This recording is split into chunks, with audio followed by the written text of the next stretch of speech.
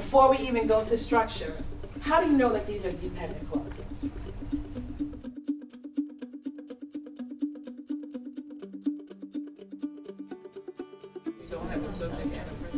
Okay, but they could.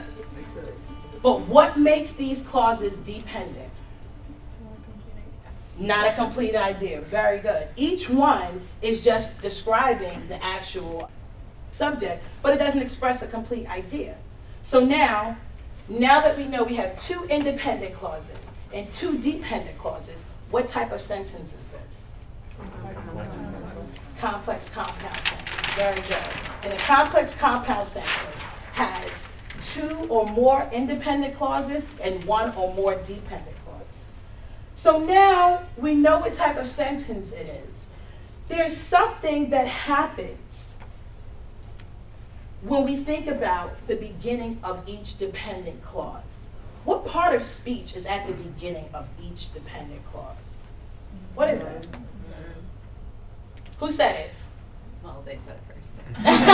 Can you pass me another marker? Yes, Right. So now we're noticing that there are verbs at the beginning of each dependent clause.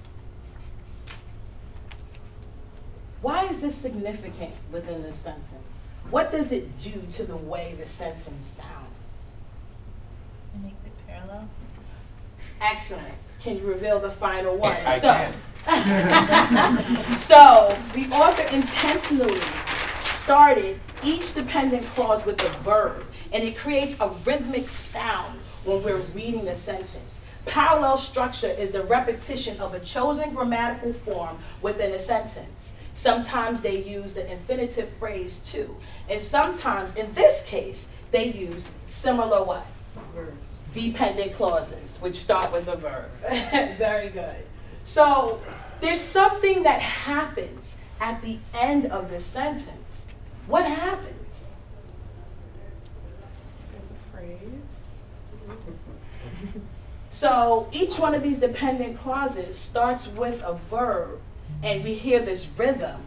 But then what happens at the end? It's interrupted, right? The author intentionally breaks it.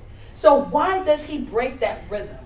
What does he want to indicate to us? Okay, Rhonda, go ahead. All right, just because everything in the list was something positive, and then at the end it's the negative, so that's where you see the change. Absolutely. Go ahead, Erica, and then Nora, I'm coming to you. It shows the irony, right? Because he's super fit, he has all these trophies, and then he showed himself to be a coward. Absolutely. Go ahead, Stephen, and then...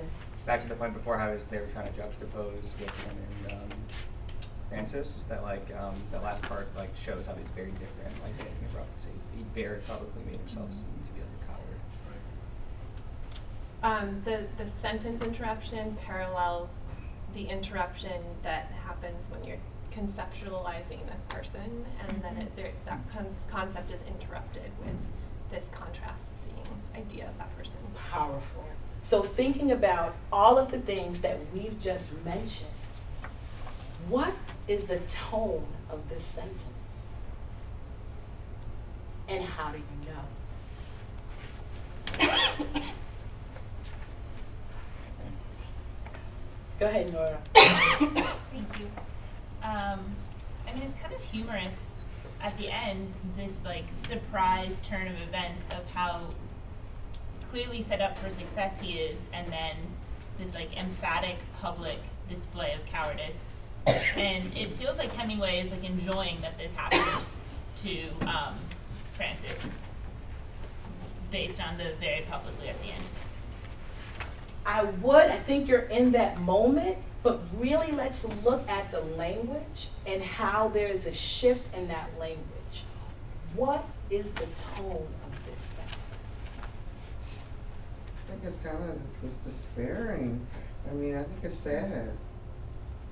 I mean, I guess knowing what I know, the rest of what happens, that he actually gets shot, it's kind of depressing. Okay. Any, miny, no. Go ahead, Erica. I mean, it could be suspenseful because it kind of catches you, and you're like, wait, what? Why was he a coward?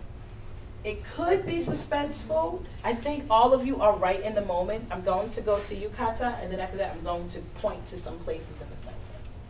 I was kind of building off Nora. I think it's kind of got a sarcastic tone because there's that irony, but it's got that mimicking. It's trying to make a fool of him.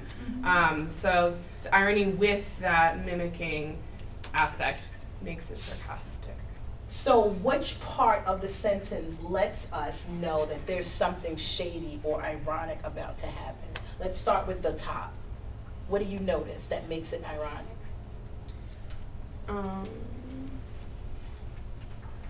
Go ahead, Nikki. That they had on the same sort of clothes, but one had on new clothes, the other had on old. Very good. What else do we notice that makes this shift sort of happen and we can definitively determine that the sentence is ironic? What else? I think the placement of very publicly, because you're on that role and it's not just shown himself to be a coward, it's that almost celebratory, publicly placed in the middle of it. Absolutely. And one last place to take us home. What else in this sentence indicates the irony? Go ahead, Rach. I don't know if this is right, but I feel like the whole sentence kind of hinges on the word accept. Like this idea that it's like a contrast. Like you're saying like they're exactly the same externally, except, and then there's like all these things that are Yes, totally all these things like what? like his age, Yes. his privilege, Yes. his like Court like games, his he's status. naming how he's such a great hunter, how he has this wonderful record, and then all of a sudden that rhythm and that build-up breaks, and then the author says he's a coward.